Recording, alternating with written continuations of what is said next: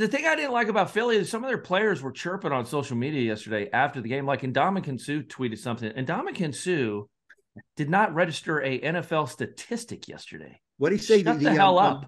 You Shut don't have up. to. You don't It have was to be so big. corny too. It was the corniest. Some Giants aren't so big. Yeah, it was the like corniest. Shut up. You just got there. You did nothing. You did not record an NFL statistic. He didn't even make the stat sheet, and he's tweeting as he heads home. But wait, you're allowed to tweet. You're allowed to say something. It's like the dude in the Giants aren't. But it was a not stupid tweet. Here we go. It's the Eagles' hatred coming out. It always it probably is. It probably comes out, and you guys, it always does. But how can you tweet if you didn't record an NFL statistic? I don't understand that. You have to kind of look at your own game. You did nothing. You're still there, and you know you're going to make plays going forward.